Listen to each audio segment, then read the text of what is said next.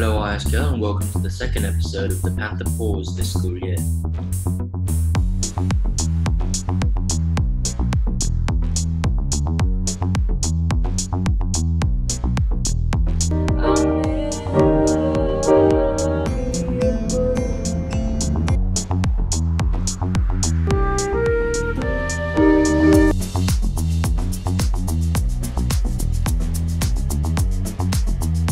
What makes MUN different to other activities?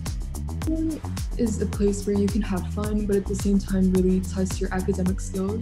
The MUN decorum and professionalism. Did you think you were going to be casted in the play? And when you did, how did you feel?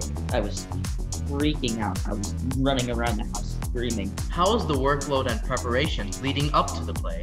Because we only had like 2 months to do it, it was kind of like all compact, like every single day until 6.